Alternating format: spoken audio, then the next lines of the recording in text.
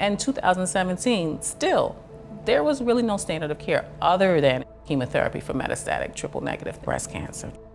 I can remember thinking, hey, what about genomic testing? Hey, what about immunotherapy? Hey, what about a clinical trial?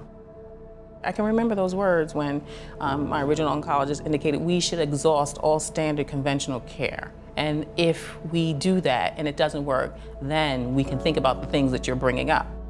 I had been on clinicaltrials.gov. It clearly stated that if you've had too many lines of treatment, you will be excluded from a clinical trial.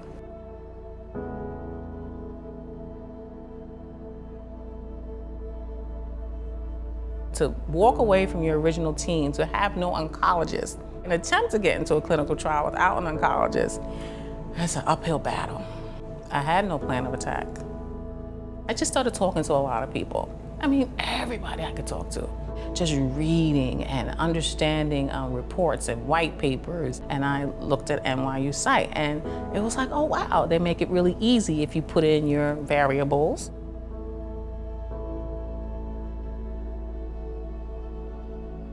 So I can remember the phone ringing, and it says, hello, this is Dr. Cho, and I was shocked. It's a double agent immunotherapy only trial that the cohort is opening for triple-negative breast cancer patients. Would you be interested? I can remember trying not to scream into his ear. Wherever I went, there was somebody along the way who was telling me that I'm going to be with you, we're going to monitor everything. If you have any questions. It was frightening and it was exciting because it was new. Everything was new. Everybody was new.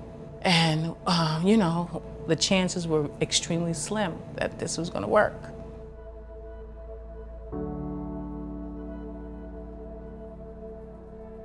Eight weeks after starting the trial, he pulled up the scan of what my lungs looked like, and he said to me, I've got some news.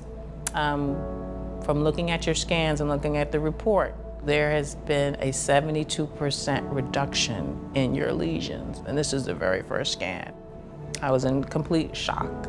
I remember being very quiet, and eventually, I think I broke down and I cried. I think I might have hugged him.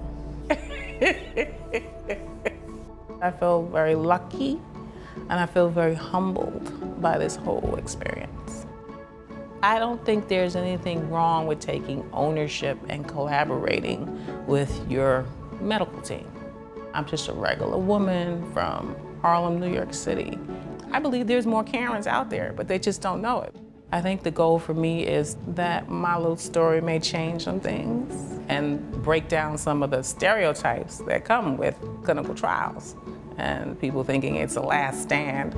I think the discussion about clinical trials should be happening a lot earlier.